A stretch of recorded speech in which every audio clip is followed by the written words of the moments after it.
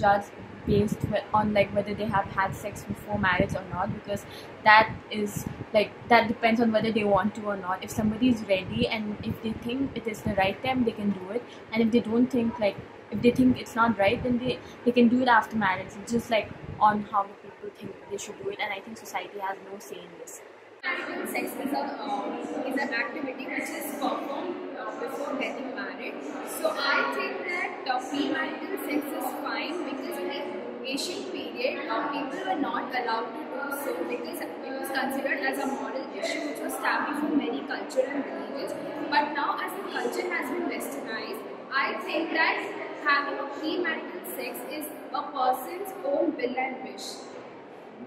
Older age, pre-marital sex was considered a taboo, but these days people's thinking is changing, and now people are more, they're gaining more knowledge about sex, so they are kind of okay with pre-marital sex. Hi, so my take on premarital sex, it is an individual's choice. It is okay to have or get indulged in a premarital sex, provided they know the consequences and take precautions, rather than just doing it because of fun or adrenaline rush. Because to understand the consequences, they need maturity. So this is definitely an act of maturity, what I feel. Then apart from that, if people have to judge based on whether the person is having or not having a premarital sex, then definitely freedom is an illusion.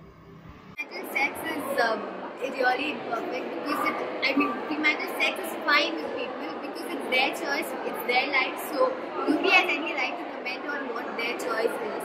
So I think it's definitely okay to have sex before marriage, because it's their choice, so nobody has any right to